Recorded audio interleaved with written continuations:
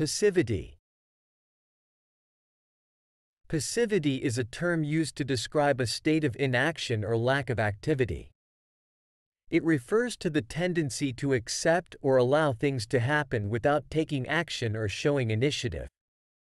In the context of language, passivity can be seen in the way we communicate and understand the English language. Passivity can be observed in various aspects of language, such as listening, reading, and speaking. Here are some examples to illustrate the concept. 1. Listening passivity. When we listen passively, we simply receive information without actively engaging with it or trying to understand it deeply. For instance, imagine you are in a lecture, and the speaker is discussing a complex topic. If you are passively listening, you might just hear the words without making an effort to comprehend the meaning behind them. Example: you overhear a conversation between two people discussing a movie.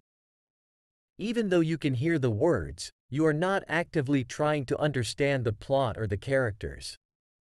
2. Reading passivity.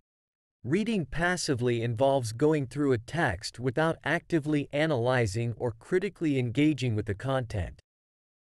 This can happen when we read for leisure or when we skim through a text quickly without paying attention to the details. Example: you are reading a newspaper article about a recent political event, but you are only scanning the headlines and not delving into the details or comprehending the implications of the news. 3. Speaking passivity.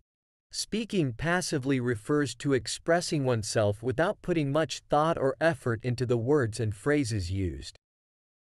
It often involves using clichés or generic phrases without adding personal opinions or engaging in meaningful conversations.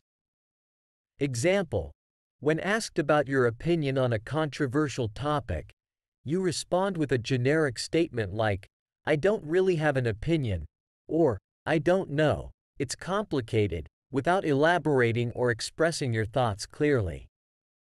It is important to note that passivity can hinder effective communication and understanding. To overcome passivity, active engagement is crucial. This can be achieved by actively listening and asking questions to clarify information, reading attentively and reflecting on the content, and expressing oneself with clarity and depth in conversations. In conclusion, passivity in language refers to a lack of active engagement or initiative in listening, reading, and speaking. By actively participating in these language activities, we can enhance our understanding and communication skills.